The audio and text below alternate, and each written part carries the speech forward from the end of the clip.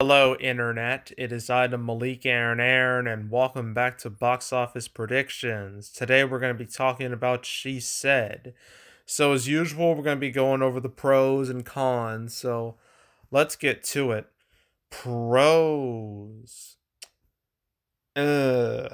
So, its reviews are quite good, which is important for the movie because obviously this is an Oscar baity movie. I mean, it checks a lot of the boxes. Has a relevant topic. You know,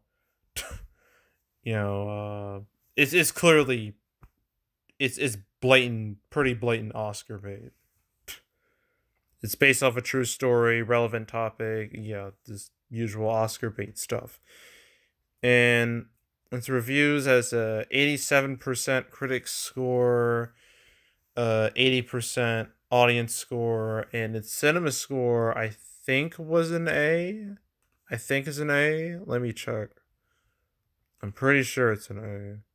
It is an A. Okay, so word of mouth is not an issue here, in any sense. So word of mouth, good across the board from what I'm seeing. So word of mouth, pro. All right. Just another pro is the shoot. As you can tell, I'm really struggling.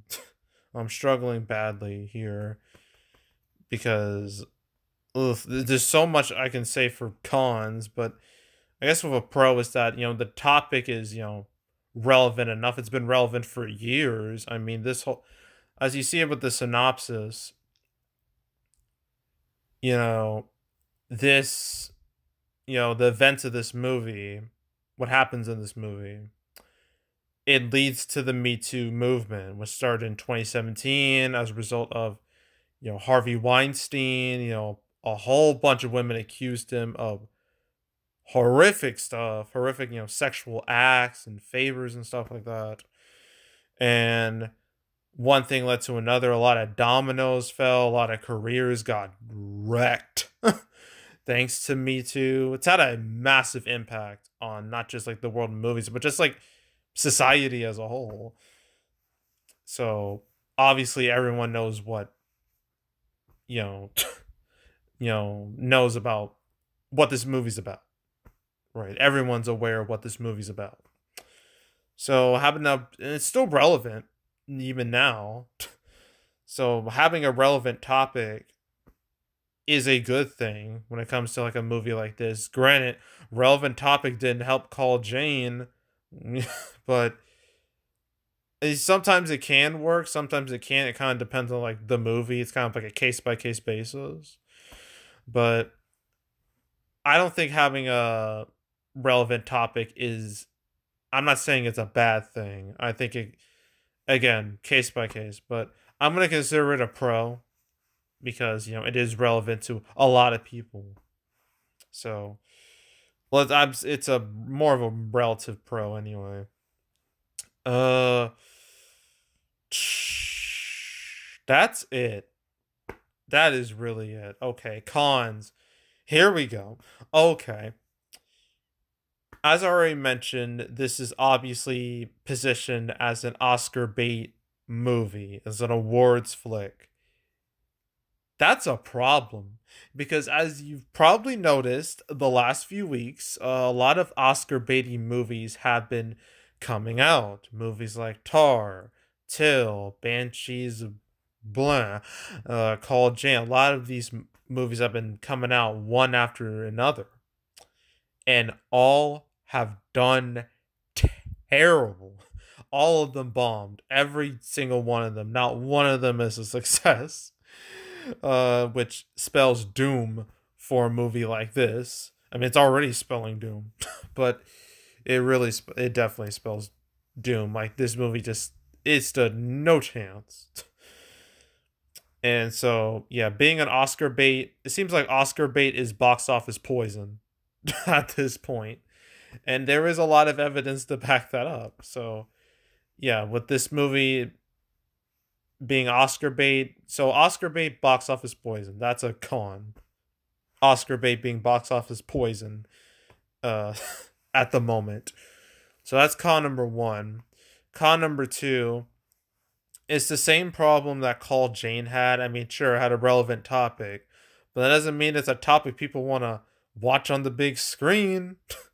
Like, obviously, with that movie, abortion, not exactly a move, not exactly the type of, it's not exactly something you want to watch. Like, most people watch movies to escape real world bullshit, not to be reminded of real world bullshit. And yeah, this so that's like a big problem with this. This is all about just real world bullshit. The bullshit that goes on around like Hollywood and obviously other industries too. And a movie that I could definitely compare this to because it goes over the same points pretty much is a movie Bombshell. I don't know why in the hell Lyle Crocodile is a comparison. That someone did that as a joke. I refuse to believe someone there's no way it has to be a joke. I refuse to believe it's anything else. Be a Bombshell. This came out in 2019. The pre-pandemic days. Here it is. Yeah, it also revolved around like Me Too stuff, but more specifically around Fox News and like all the stuff surrounding that. And Bombshell had a really strong cast. I mean, you got Charlize Theron, Nicole Kidman, Margot Robbie, big names. Came out in December, same day as Episode 9, Star Wars, and the infamous Cats movie. And it didn't go super well. I mean, it didn't go like horrendous, but it only made like 61 million on like a 32 million budget. Not exactly ideal here. So if a movie like this can't do well, then what chance does a movie like She Said, what chance does that have? Because Bombshell has star power. This doesn't. Not at all. Not in the slightest. So, yeah, that's a big problem. But yeah, Bombshell's performance really kind of shows that people really aren't interested in like this topic, on the big screen. So, yeah, the whole Me Too topic is, I guess we could consider that box office poison too. So that's another con. Another con is that this movie's coming out the same weekend as The Menu. Hilariously, I thought She Said would do better than The Menu, like for the longest time, because I was like, oh, She Said is from like Universal, and The Menu is just like from a smaller division within, that's Searchlight. I was thinking She Said would probably do better, but then as the release date came closer and closer, yeah, like it's clear like which movie has more attention. And it certainly isn't She Said. And obviously Black Panther Wakanda Forever, that's obviously still the big thing. And then next Wednesday we have 4 movies coming out. Fablemans, Strange World, Devotion, and Bones and All. So lots of stuff happening. Obviously, when a bunch of movies are out and about, few of them are going to fall through the cracks. The chances, there's a 100% chance this is going to fall through the cracks. So yeah, all the movies that are out right now and all the movies that are coming out Wednesday, that's a problem. So I'm going to label that as a con. Too many movies, that's a con. Another con is that his Thursday preview is just downright pathetic. I mean, I know this isn't a movie where it's going to have like a high, Thursday preview number, because usually movies that have high Thursday preview numbers are like genre flicks or like fanboy flicks or like fangirl flicks. This is not that. I understand that, but I have not seen a preview number this low for a movie in a long time. Very long time. I mean, You really want to know how bad this is. Uh, like Amsterdam. Let's compare it to that, because Amsterdam is a well documented disaster. But Amsterdam, its Thursday preview was 550,000, more than 3 times the amount of She Said. And Amsterdam was already a disaster. So if that's like what, so you can only imagine what She Said is gonna make, judging by how Amsterdam did. So yeah, pathetic Thursday preview number. That's a con. Big con there. Another con is that it's pretty obvious Universal have more or less given up on this movie, because I've barely seen anything when it comes to like a real push. I guess they're putting more of their money into the Fablemans. Is the Fablemans from Universal? I'm pretty sure it is. I'm gonna check for a quick second. Is it? Is it? Yes, it is. So I feel like it's pretty obvious they're putting more of their effort and their money into the Fablemans than this, because Fablemans obviously is Steven Spielberg. Like, of course they're gonna put more money into him than this. So yeah, this movie, like, lack of support is a big con. It's an obvious con. I think that's it.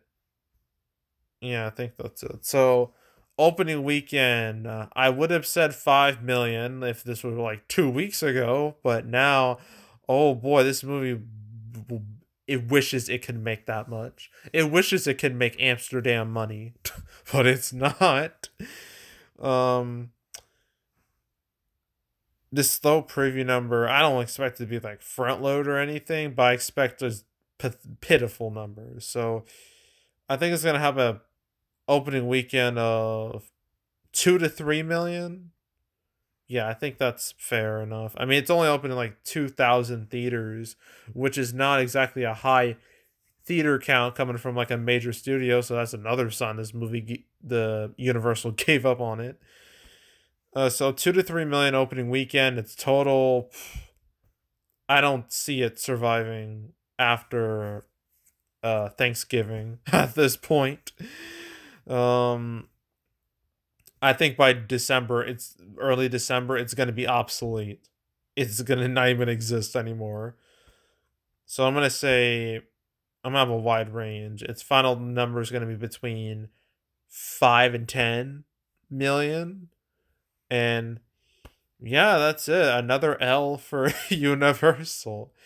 It's so weird. They've had big hits. They had Jurassic World Dominion, Minions 2, Nope, and then like you have like movies like Easter Sunday, Bros, and now She Said, all just tanking hard. So weird, just weird. But yeah, that's it. That's it for the weekend. Very boring weekend, to say the least. They didn't even try. No one tried. I mean, I guess Searchlight kind of tried, but yeah, this weekend was it was one to forget. But next week is a lot more interesting because it's Thanksgiving, which means a bunch of movies open at once, and they're all hoping to make a few dollars to make that, pre-Christmas money. So our 4 movies are Devotion, Strange World, and we have 2 movies that are opening that were limited but are expanding wide. Those movies are Bones and All and The Fabelmans. So 4 movies opening wide November 23rd. So I'm going to be doing all of those on Wednesday. And yeah, that's pretty much it for November. That's just it. So yeah, stay tuned for all these movies, my prediction videos for all these movies, because I'm going to have quite a bit to talk about when it comes to Strange World. I don't know, it won't be much when it comes to Devotion or Bones and All. The Fabelmans, that'll be an interesting one too. But yeah, stay tuned for all those. But yeah, that's it. That's all. Make sure to subscribe, like this video, leave a comment, turn notifications, share the whole drill. Want to check out more videos like this? I got playlists on the homepage for all previous prediction videos I made this year. You know, for all the movies that came out this year. When it comes to Universal movies, I've talked about quite a few of them. They've had a rocky year, to say the least. I've talked about their highs and their lows.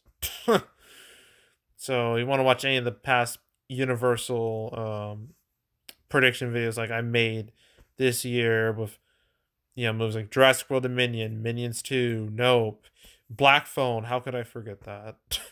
That, Bad Guys, Ambulance, Marry Me, 355, Easter Sunday, Bros, Halloween Ends, any of those. You want to watch any of those? Go right ahead.